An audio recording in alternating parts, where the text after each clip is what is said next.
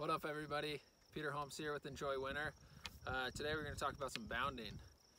Bounding is a great way to get some ski-specific technique work in during the summer. It's pretty much as close as you can get without roller skiing or actually skiing, but it's a great way to keep in touch with all those muscles that are kind of used the same for classic skiing. So all you really need for ski walking or bounding is a good pair of running shoes and a pair of poles.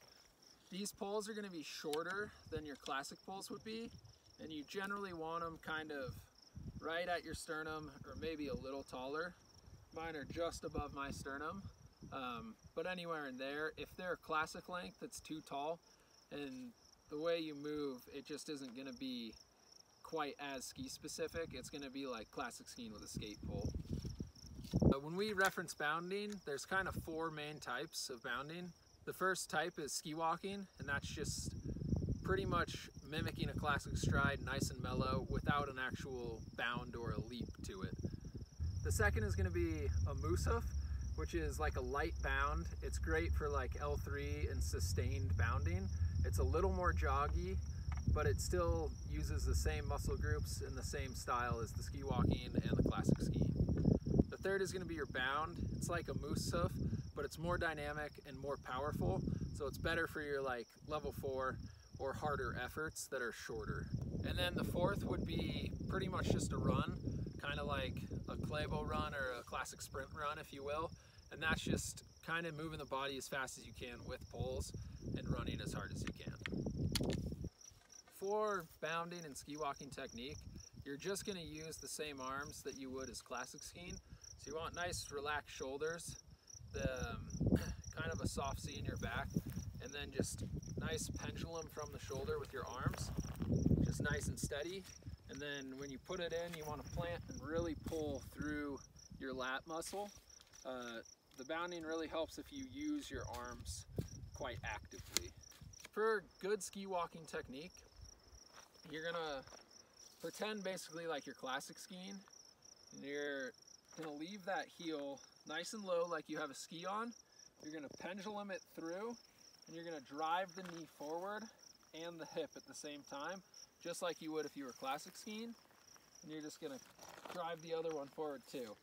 When you land that foot, you wanna come down and have good ankle flexion as if you were classic skiing, and really have good impulse on the ground. So you wanna come, compress, drive the leg. Leave the heel low, compress, and drive the leg.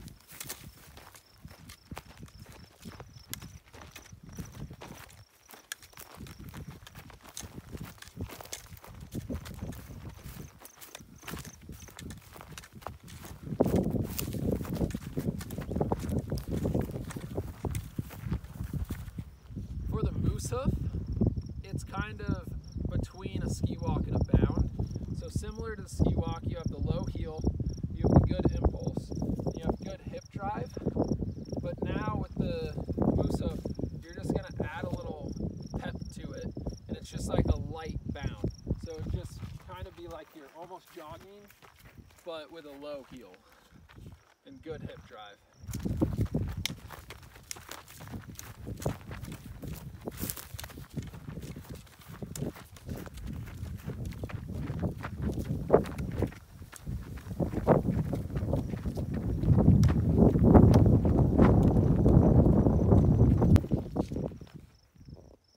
Moving on to the bound, it's going to be just a more exaggerated moose hoof. So you're again going to have that low heel, you're going to pendulum it through, you have good hip and knee drive, but you're just going to really compress into the ground and explode off of it and get more distance and use more effort than if you were moose hoofing or ski walking.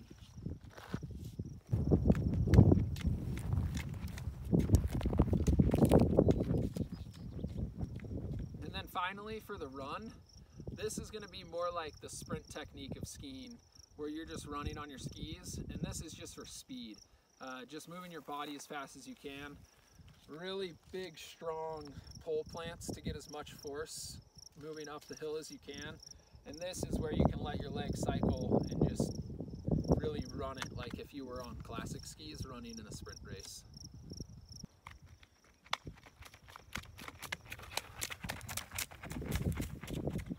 Alrighty, rolling. So that's some pretty basic ski walking and bounding technique.